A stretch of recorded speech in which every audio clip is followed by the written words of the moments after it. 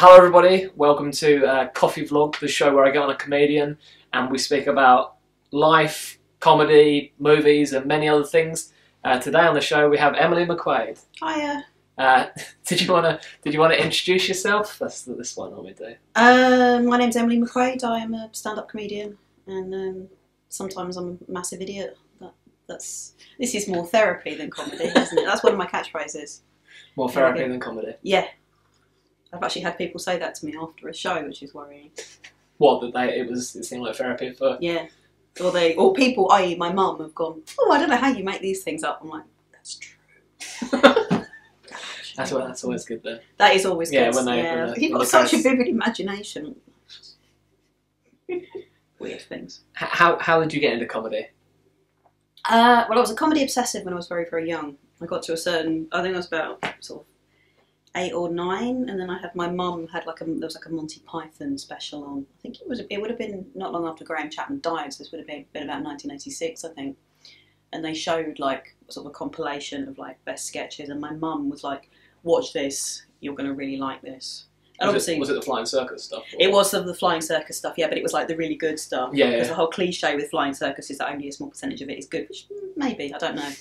It's certainly a little bit of a weird. I mean, have you... If you watch the first season's, I think, a bit too obscure at one point. Yes. Because you've got, I don't know if you remember from the first season where you just have I can't remember who's running out of the water, but they're in the sea and they're running towards the camera. It's Michael Palin. Yeah, Michael Palin just walking towards the Yeah. camera for ages. Yeah. And it's just really, it's not like what people think Monty Python is now.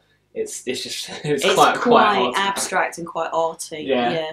But it was the really silly stuff that stuck with me. There was one point where there was a race where it was between a load of Queen Victorias. I can't remember if it was Terry Jones dressed as Queen Victoria, but it was literally just, I was just like, oh my god, there's grown-ups being stupid. This is brilliant. I love this. I also really liked Upper Class Twit of the Year. So. Then my mum also made me read George Orwell at a young age, so maybe that was class consciousness, which is quite ironic given how posh a lot of Monty Python were. But there was that. There was also Blackadder. There was sort of, and my parents would veto certain episodes which I could watch. There was one with Rick Mayall in. They were like, I think you should watch that one. You're like, oh. Well, did they think he was too much for? Yeah, they did. They did, ignoring the fact that I was watching. He did. I don't know if you've seen it, George's Marvellous Medicine with Roald Dahl book on Chakanori. I remember watching that when I was a kid, and that was just amazing. And there was also a show he did called Grim Tales, which was him telling fairy stories, and it was really proper weird animation. This was early Channel 4, so everything was a little bit edgy and a little bit punky. Who was it? Was it him doing the voice for Grim? Grim Tales? I don't know. He was the storyteller. Yeah. I think, yeah. And he had a chair that had ostrich legs on it. It's all on YouTube, so definitely worth checking out. But yeah, I was a bit obsessed with that kind of thing, and I realised when I was about 14 that I'd always sort of told jokes and come up with weird stuff. When I was about 14, that became a good way of making friends, and also a way of dealing with bullies.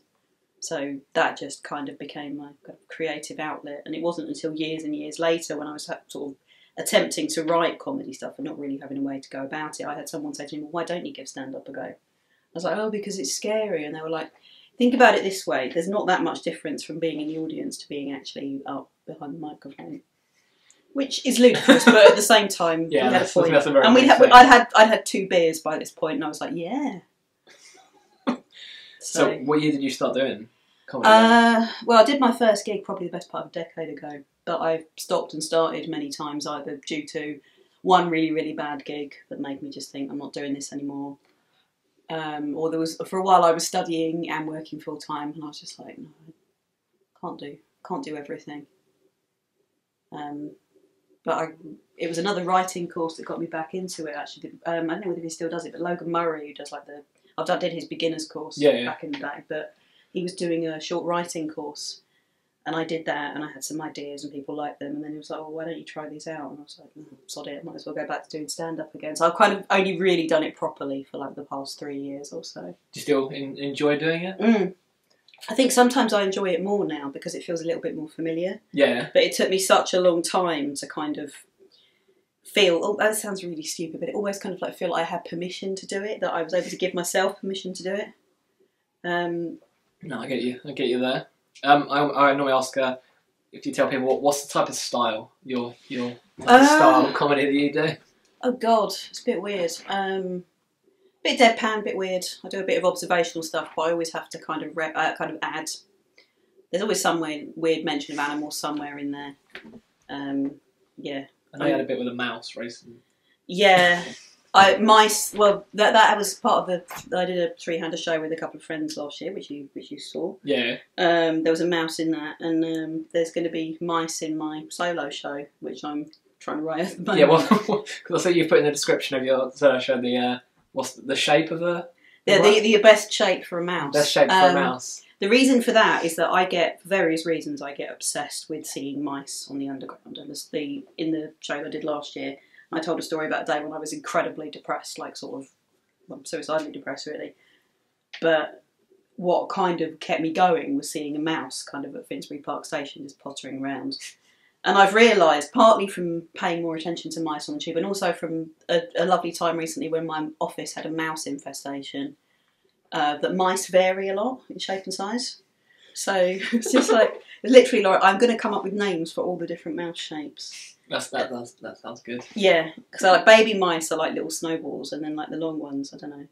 I'll come up with something. What type of mice is it you had in your work then? We had a little Disney snowball that was baby mouse. And like a longer mature mouse, which I don't know. I'm going to call that a long Marjorie, just because I find the name Marjorie really funny, and I don't know why. I've realised as well. Mice seem to be this kind of weird recurring theme. I have a taxidermied mouse, which I taxidermied myself, and I can't believe I'm talking about this now. I went on a course. I didn't just find a mouse and go, "Oh, let's see how I get on with this." But I think I might have to use a picture of him in the show. Yeah, he's a weird shape that you don't find in nature. He's shaped like a banana. Oh, okay, yeah, that's a... But it's because I'm not very good at sewing, but I wanted to get it done. So I got him. You just made in the shape of a... Yeah, well, it's because the kind of like the puppet sort of structure that you put inside once you have your mouse skin and you're doing taxidermy. I didn't really do the best job on that, so it's all kind of weighted to one side. Any kind of like crafty stuff, because I'm extremely left-handed, and any kind of crafty stuff, I'll always blame the scissors, basically. So I was amazed that I managed to make anything, never mind this stuffed mouse, which a few years later is on my bookcase, which makes for interesting conversations if anybody comes in my room. Or previous flat that I lived in, I actually had him in the living room, and I had some friends around to play board games, and one of them I had to say, just so you know, there is a dead mouse in the living room. So that's all right. I stuffed him. That's all. So I had to explain. Good to say to people. Yeah, I'm just let's keep dead animals. But yeah, mice are interesting. They're just all animals are interesting because you think, oh, they're vermin and they're all the same. No, they're not. There's many varieties of mouse. And they are lovely as well. Yeah, they are. Actually, I had a brilliant conversation with my mum with the taxidermy thing, because I showed her a photo and she was like, well, that looks nice, but I wouldn't want it in my house. And I said, if you were a mouse and you were dead, because these were mice that would have been fed to snakes, if you were a mouse and you were dead, would you rather be in a bin, squashed on the road, or stuffed and sitting in a tiny, tiny doll's house chair on someone's bookcase forever? And my mum said, if I was a mouse, I wouldn't want to die at all. That's a good answer to that. So I don't know if my mum believes in reincarnation, but she's a mouse. She's going to be around forever. I'm going to go on to movies. What's your top? Your top 3 movies. Oh God, what genre? Put you on the spot. Well, I really like horror. Hence me I do a horror podcast, which I will probably plug later, if I'm allowed to. Yeah. Yeah, I'd say probably something like The Wicker Man, An American Werewolf in London. But I was saying that, I don't know with American Werewolf if it's genuinely good, or if it's just kind of like, I saw a bit of this when I was too young to see it and it scared me, therefore it's the best horror movie ever, but it's still... it's got a very abrupt ending, that's the only thing I think about it. Yeah, I think that's because werewolf myths tend to be just kind of like, no, it's all horrible. No, I should probably choose something that's nice, really, for a third movie. I like When Harry Met Sally. I don't do rom-coms, apart from that one, Annie Hall, and a lot of the 50s ones with Doris Day and Rock Hudson in. So we'll go with that. Nice. It's nice. a lovely script. And So your favourite genre is horror then? Yeah, horror and sci-fi, but particularly horror. Do you watch much television as well? Not really. No, I would rather watch. I'd rather watch a film than a box set, just because I can get through. If I sit down and watch 4 films in one go, I just think, well, my eyeballs are sore. But if I sit down and watch 5 episodes of a TV show, I'm still only kind of halfway through. Yeah. There's a couple of exceptions. Usually stuff people have recommended to me. Have you ever seen Patriot? No.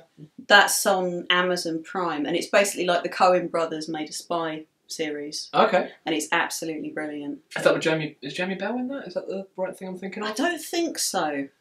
There's a few character actors I've seen in movies and stuff, but I don't think there's anyone who's particularly well known in it. Yeah. It's just got a really tight script, and it's very funny, and it's beautifully shot as well. Okay. So I haven't actually watched season 2 yet, so that's Have to check that out then. yeah. It takes a little while to get going, but it's a good show. Recommended. Like, I get you on the whole watching a load of movies instead of watching a load of TV shows. But I always have people sort of say to me, "Oh, you should, with a TV show, you get more out of the story." Mm. It's like you got to watch, over, there might be an hour long episode, another hour long episode. Mm. With a movie, I know people say, well, you might not get as much story, but I think you still get enough story out of a movie. The same amount as a TV show. Yeah. Also, I don't know if you find this, but with documentaries on Netflix, there's a lot of them, but they're always too long. Yeah. So something like Making a Murderer, or what's the one with the cult in it, Wild Wild Country? Yeah. Those are really interesting, but they are 2-hour documentaries stretched out to 8 hours. So every time, because I did, I think the first series of Making a Murderer was not long after Murderer, I should say, not Making a Murder. That's something different. I don't know what that is. After I moved into my current flat, me and my flatmate were kind of coordinating on watching it. And usually it would get to the courtroom scenes and Simon, my flatmate, would fall asleep. And what was lovely was there was always a security guard in the background of the courtroom scenes, and he'd fall asleep too. So it's just like, okay, this is a sign that there's too much of this series. Yeah. Though also, BoJack Horseman, that's another reason to have Netflix. I love that show so much. I think they're doing another, I think they're bringing out another season this year. Which yes, is good. they are. I don't understand how they managed to get it out so quickly, because the animation takes forever. But it's beautiful. It's really, not only is it an animated series, it's really well done. Love it. No, it's great. Oh, I'm really good at segues with this. I never know how to segue with people. Point it out. I always find that's good. Comics. Do you read? Do you read comics? Yes, I do. Not read many for or just books or any. There's going to be comics and books. Oh God, that's mostly that's the description of most of my my bedroom floor. I tend to get graphic novels rather than comics, just go sort of like the collected editions. But what have I been reading recently? I really like The Wicked and Divine. Have you read that? Was the cover? I've never read it, but I know the cover's like a weird upside down.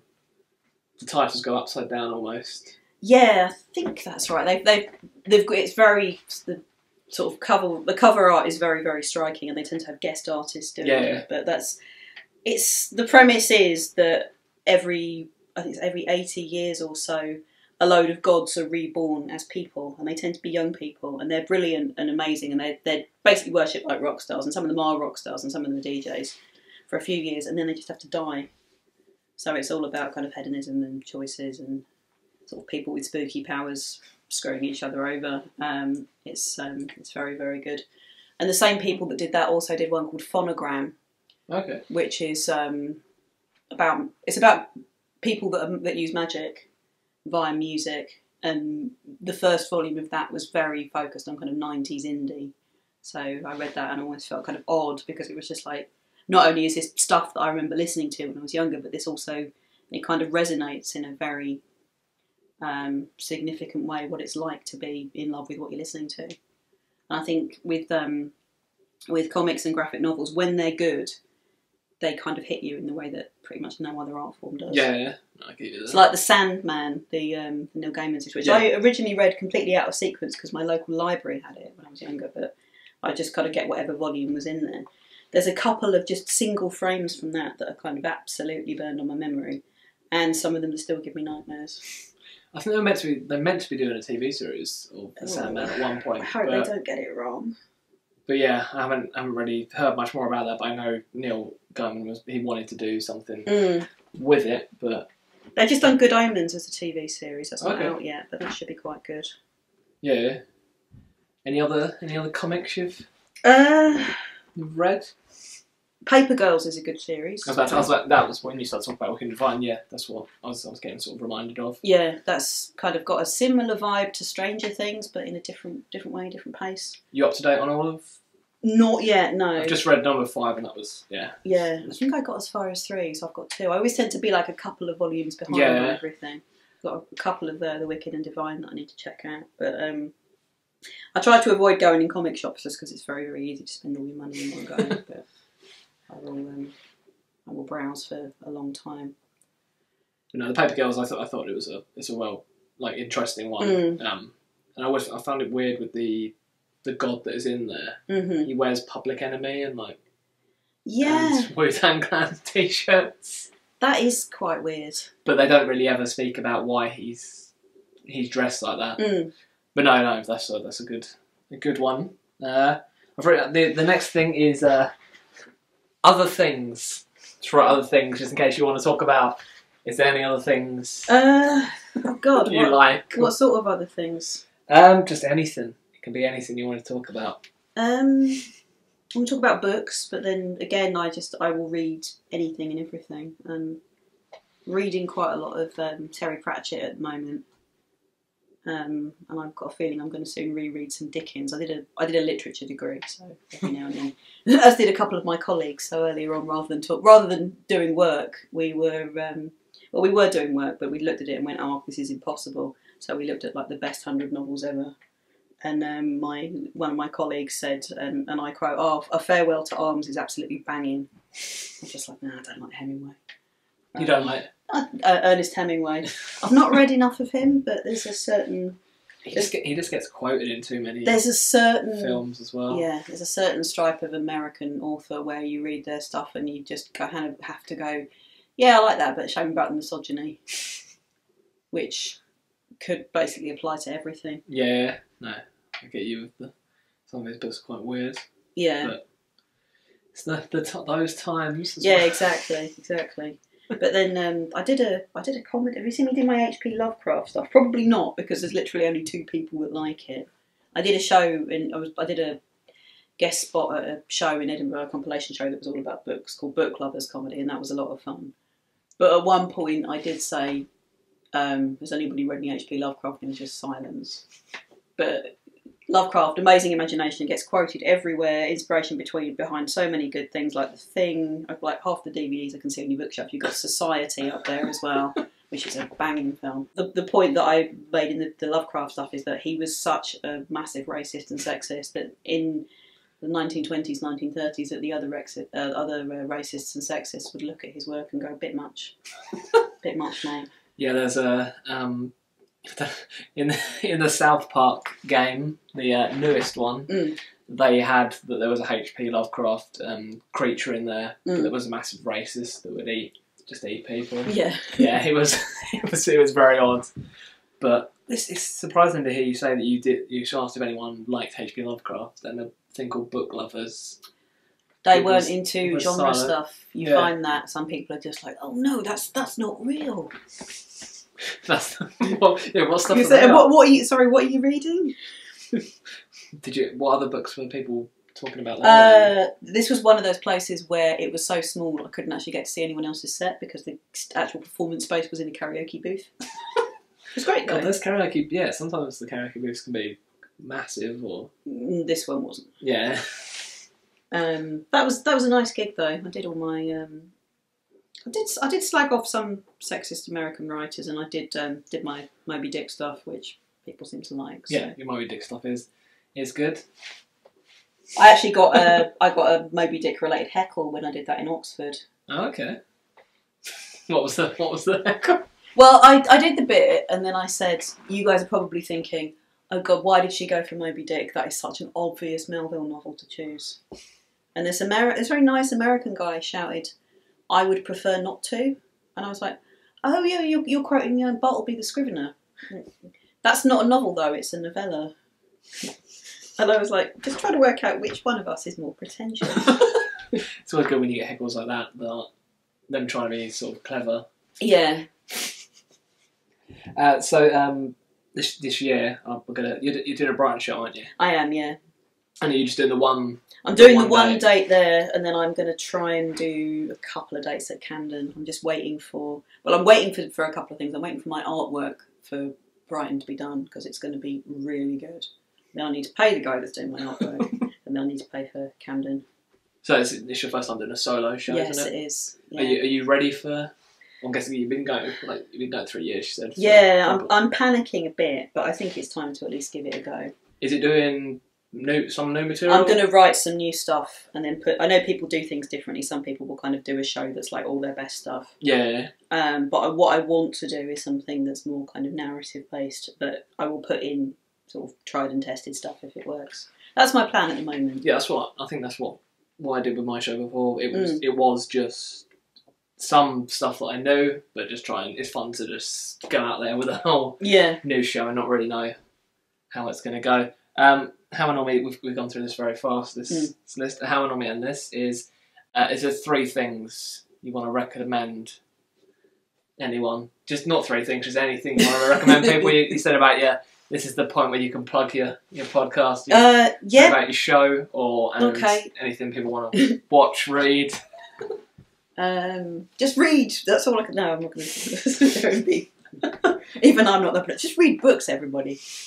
So you get people going, young people don't read anymore. It's like they're on the internet. They're reading all the time. Admittedly, they're all reading about how Tony in Form B is an arsehole or whatever, but they are at least still reading. Yeah. That's a really terrible thing, because you just be like going, oh well, at least he's engaging with people. That's some horrible edgelord that's writing really unpleasant things on the internet. On the forums. Oh God, forums of doom. Anyway, don't go on internet forums unless they're nice ones. That's quite hard to find. Just life advice at the moment. What would I recommend to people? Well, okay, I will plug the podcast that I do with some other comedians and some horror fans. It's called Devil Times 5. You can get that on iTunes or wherever. With the last one we recorded, we discussed the entire Saw franchise, and by the end we went completely demented. We all went completely demented because there were 2 guys that really liked it, and like one of them was the guy that edits the podcast, Cliff, and he was like, "This is my favourite movie series ever," and there's a lot of Saw movies. And oh my God, so it was like, I think by the end, I don't know what was going on. I'm always tempted to listen back to it. How he edited it down to an hour and a half, I don't know, but check that out. But we've done other episodes, so we are all enthusiasts as well as just marking about and being slightly rude and extremely silly. But it's a well put together podcast. So it's not put together by me. I don't have the mad editing skills, but. Okay, go and listen to that then. And what's the name of your show? My show is called Impish, which came about because I had this idea. Well, it works. I just sound like Suit's corner out of Private Eye today. It works on several levels, but there's the whole idea of the imp of the perverse, the thing that makes you do stuff that you know that you shouldn't do. There's also a 17th century woodcut that I like, with a witch supposedly introducing her familiars, and they've all got completely mad names. And then you've got one, it's called Vinegar Tom, and it's like some sort of cat type thing.